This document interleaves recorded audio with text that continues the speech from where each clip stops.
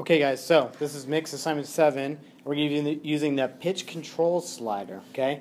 Mixxx allows you to change the tempo and the pitch of an entire track using the pitch control slider. Alright, moving it gradually up increases the rate the track plays, which is the tempo, right?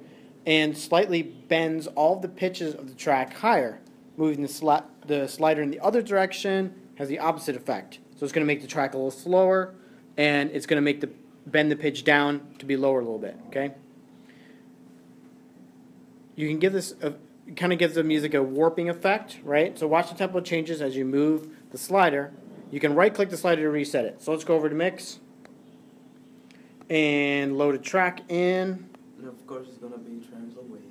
Yep, always triangle waves, right? So here's the regular.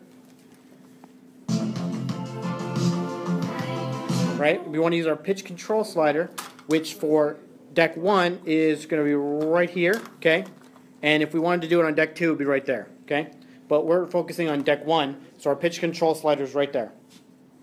So all you got to do is simply grab this and slide it up or down, okay? And you're actually going to see the waveform here, okay? The waveform is going to actually expand or contract depending on how you move this, and you even see the beat grid go with it. The white line's the beat grid, right? The beat grid, if it goes up, will get closer. Beat grid will get farther away if we move it down. Why? Because you're moving the tempo. Because you're changing the tempo. You're actually making it slower or faster. So it's stretching it out. If you move it down, stretching it out to make it slower. And if you move it up, it's stretching it in, squishing it in to make it faster. Okay? This mine only goes up to 8. It doesn't. This one doesn't change very much, yeah. But you'll notice the pitch control slider is what changes when you do the syncing and the beat matching, which is what we did in like number 3. Okay, so if I play this, if I reset this to the middle, and I play it, here's how it sounds normally, right? Now let's move the pitch control slider up a little bit.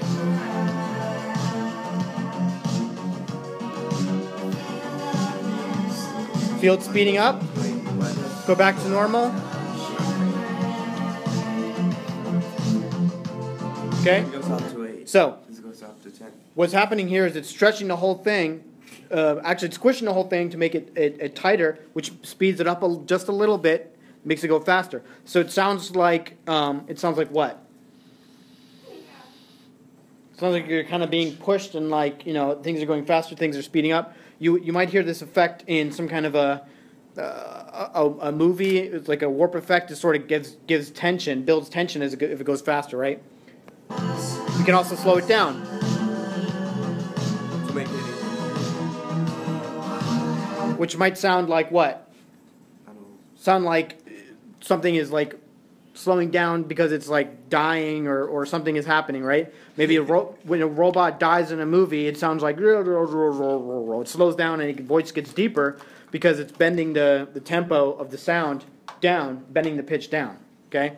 So we can do that a little bit. You only get plus or minus 10. You'll see here. You only get plus or minus 10 beats per minute. Okay, going down you get less, minus 10. Going up you get plus 10. Here's the middle, 90.23. We can go up to 100. Nope. Almost.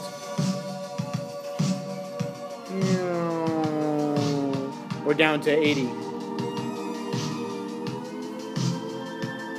We're back to the middle, okay? So all you have to do is make a new recording, okay? For options, record mix, right? Make a new recording using that pitch control slider. Start in the middle so we hear the normal sound, then move it up a little bit, then move it down, or vice versa. It doesn't really matter.